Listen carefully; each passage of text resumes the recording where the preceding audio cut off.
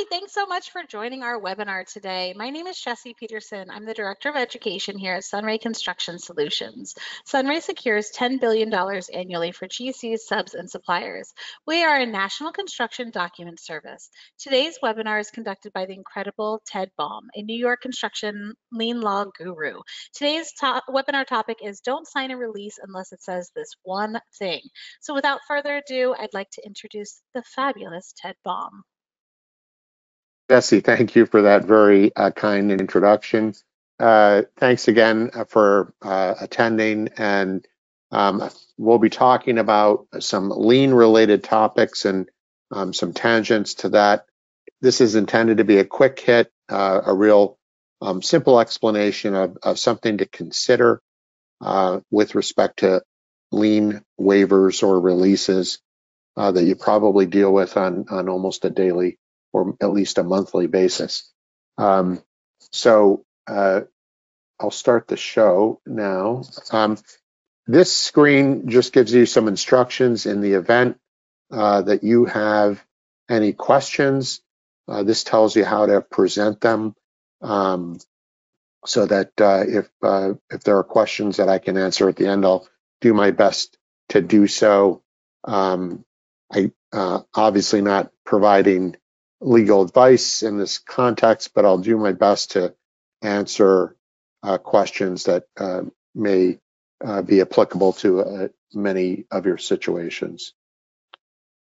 So what we'll be talking about today are lien releases, and specifically how to navigate them as you work on projects in New York.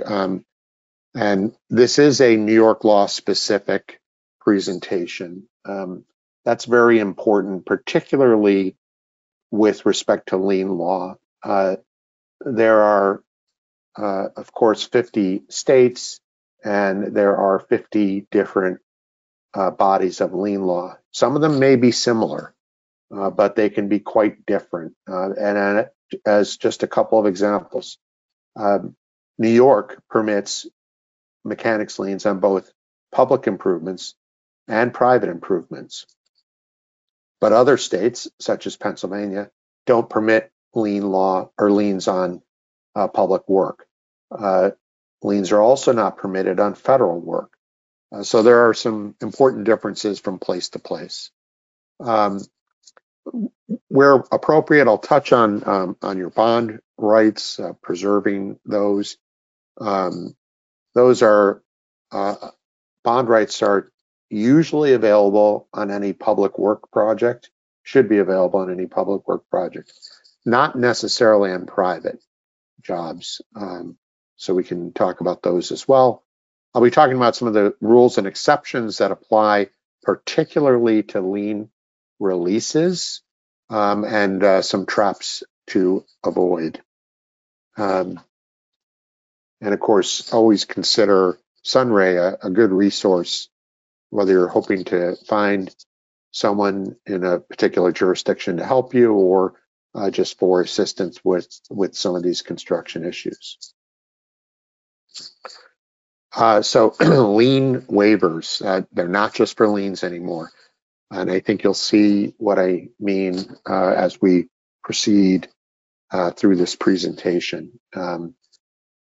Lien waivers are, you'll see documents on a regular basis that are called lien waivers. Sometimes they are just that, and sometimes there's something more. And that's the point of today's presentation.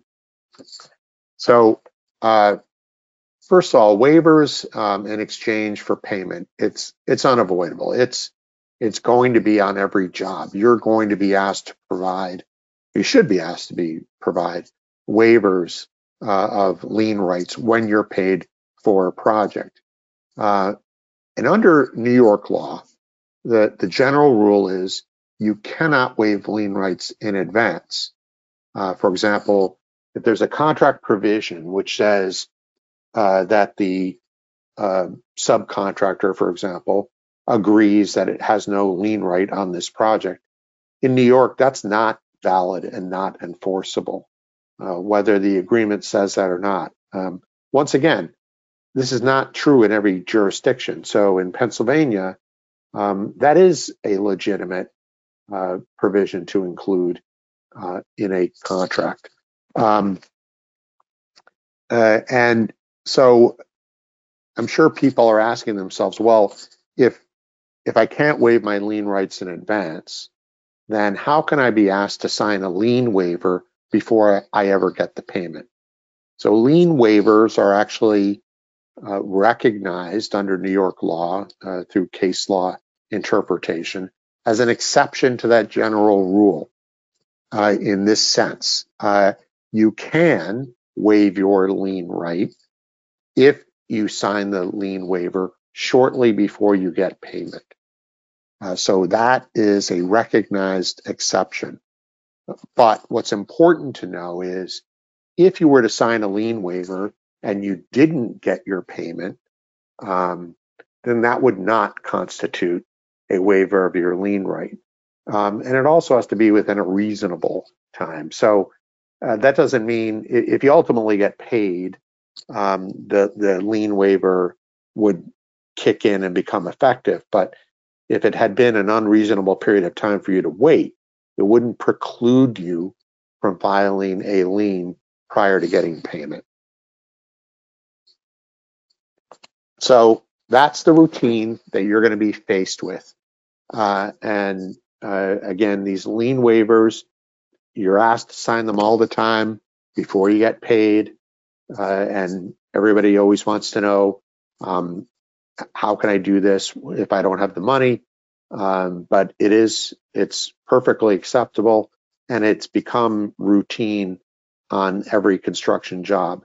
It's not something to be afraid of, but just know your rights and know that you have the ability to file a lien if you don't get paid, even if you've signed such a waiver. And we're going to be looking at some particular language in a minute, but here's the problem that is lurking behind this accepted practice of signing lien waivers before you get payment.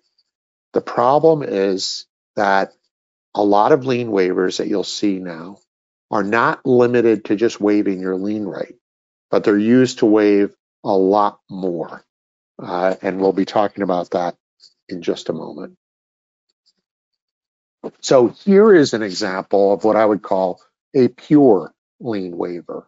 So the language on the screen in front of you, I've obviously left the dollar amount blank, but this is something that just talks about your ability to file a lien for the amount that's recited in the lien waiver. So this kind of language is purely related to a waiver of lien. And so signing this, all you're doing is agreeing that should you get paid within a reasonable amount of time, you give up your right to file a lien for the amount that you were paid. So if the amount was $10,000 but it's a partial payment, you're still owed another, say, $90,000, doesn't waive your right to file a lien for the remaining $90,000. It only relates to your ability to file a lien for that $10,000, assuming you receive the payment. Here is an example of what I would call an impure lien waiver. Impure in the sense that it's not limited to the ability to file a lien. So if you look at the language, the longer paragraph, the first paragraph, and at about the fourth line down, it says, it references claims, causes of action, that should say suits, not suites, debts, sums of money, damages, claims, and demands. All these things that's far broader than merely the ability to file a lien for labor and material furnished. And note the second paragraph similarly sort of reinforces the same idea. And it says, if you get the payment, you're not going to file a lien, and you also formally and irrevocably release and waive any lien, but not just lien, also claim, or charge of any nature whatsoever concerning the payment for the project described above. Hopefully you can see that this is pretty broad language, which is not limited to the lien, a lien right for the amount that is contemplated by this particular payment. And the problem is, because you're receiving consideration, is what the legal term for this, because you're receiving consideration for this document, the argument is you have been paid. In exchange, you are giving up your ability to make claims. So what does that mean? Well, typically as you go along in a construction project, you might be considering or discussing a PCO or proposed change order. You may have an open claim that has been unresolved and has been discussed. And these are rights that you may give up by signing an impure lien waiver, such as the one you see on this screen. So how do we handle it? Well, I'm going to use that same provision and give you just one particular example.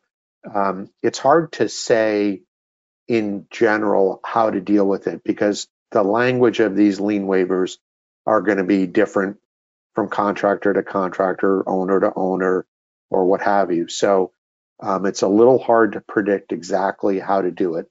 So I'm giving you one that works with this just to hopefully give you an idea of how to handle it. So you'll see what I did is I put in this, if you can see my arrow on the screen, I put in this asterisk.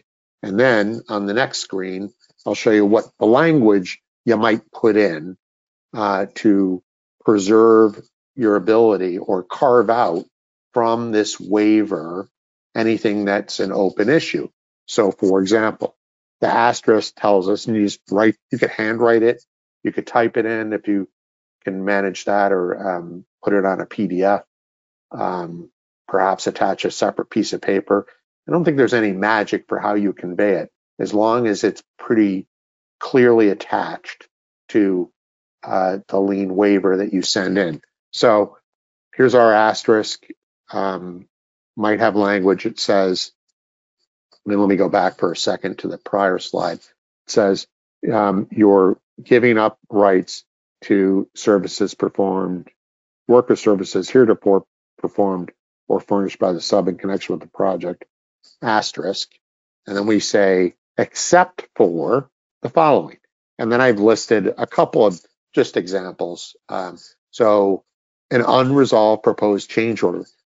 You might be able to do this by just listing the PCO number. Although I think it's a better practice to also identify the subject matter if it's not going to be too difficult to do. But if you have 25 PCOs, you're probably not going to want to list every single one. You could even list 1 through 25. The point is, be as specific as you possibly can be when you're identifying what the open issues are. You may be seeking to preserve a claim that is not the subject of any PCO or similar kind of document. So my second example, item 2, is meant to be a more general statement of what the parties should recognize is an open issue. So issues relating to extra costs for the extra work described, and I'm saying in a correspondence with a certain date, and related to, and then the description, you would fill in what was the topic. So for example, you might say issues relating to extra costs for the extra work described in a correspondence dated June 6, 2024, and related to the additional excavation that we had to perform, or the additional materials that we had to supply related to rebar, or whatever it may be. You may have to be a little bit artful in your description, but hopefully you can link it back to a specific correspondence that's more specific with regard to the item that you're trying to preserve for purposes of the preserving a claim for an extra and not waiving it by signing this lien waiver. Now, the courts have helped contractors out a little bit, recognizing this risk of waiver, inadvertent, it may have been inadvertent to waive rights.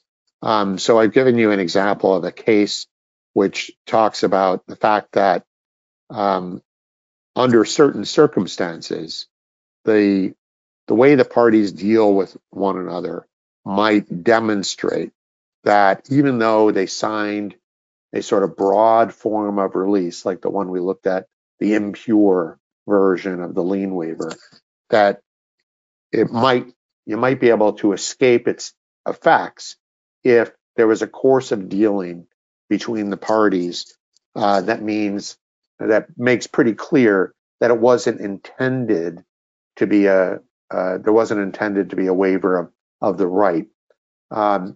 This is kind of similar. You may be familiar with the concept of many subcontracts contain provisions which say there will be no changes unless there's a writing reflecting that change, or a written change order reflecting the change, that kind of language. That kind of provision in a contract is definitely enforceable under New York law. However, if there's an oral direction, a spoken direction by, for example, a contractor to a subcontractor, I want you to do this extra work and I'm going to pay you for it. Well, now you've got a direction that's contrary to what the contract says, that occurred after you entered into the contract. So this is a very similar concept. If there's conduct that is contrary to what the writing suggests, there may be a way to get around it. But let me suggest to you, you don't want to rely on that.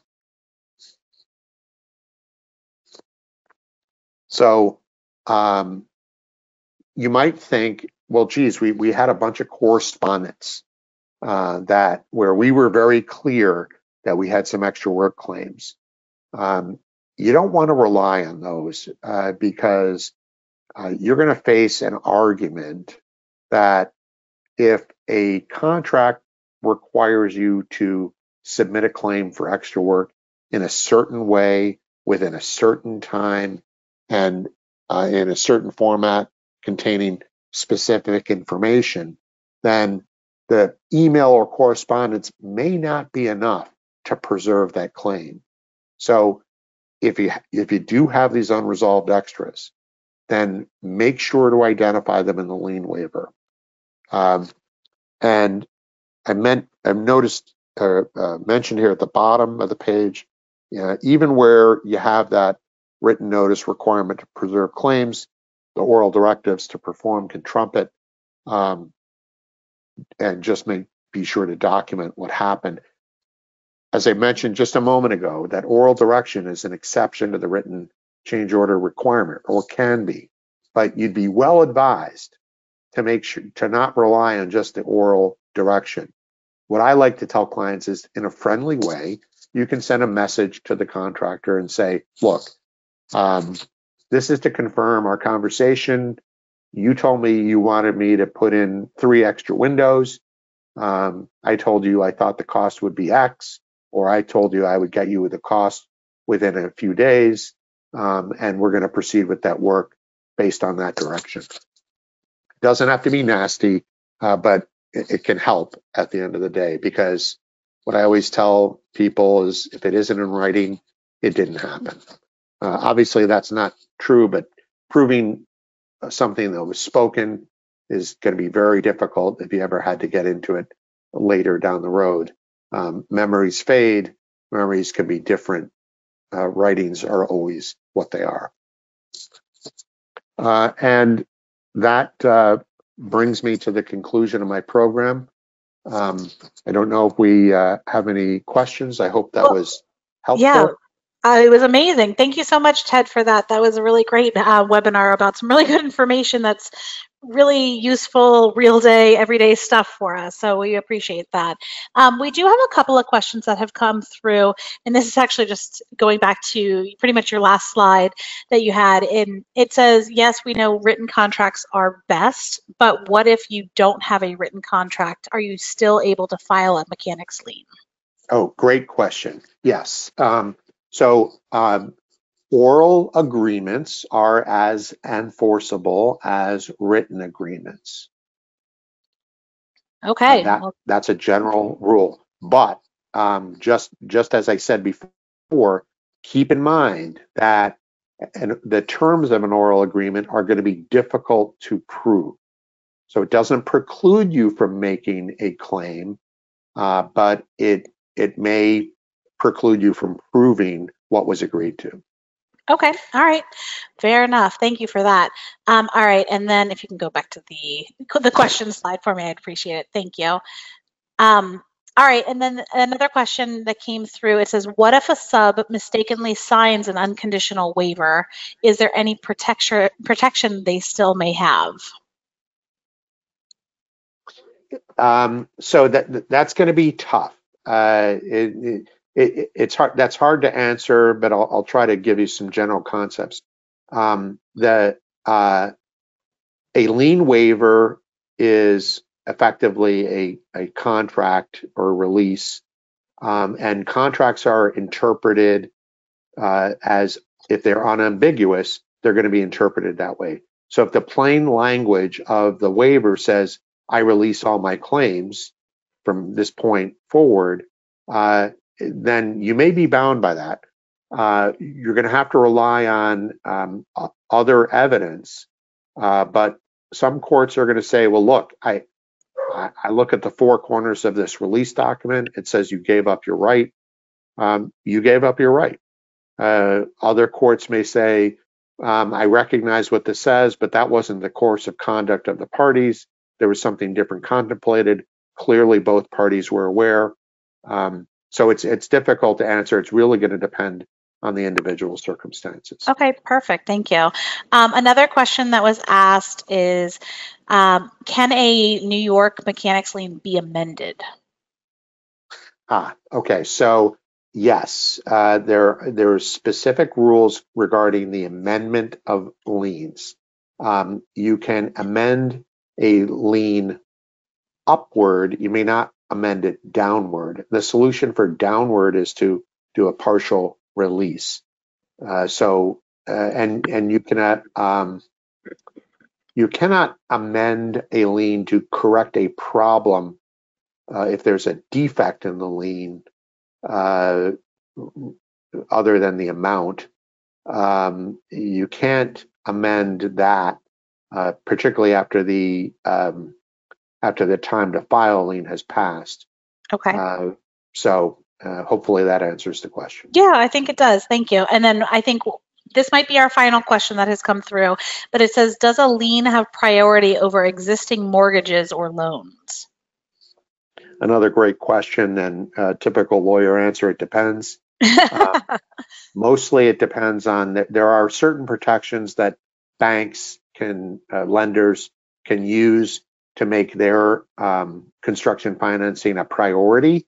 And if they take those steps appropriately and it's construction financing, that is going to be the first priority in terms of payment.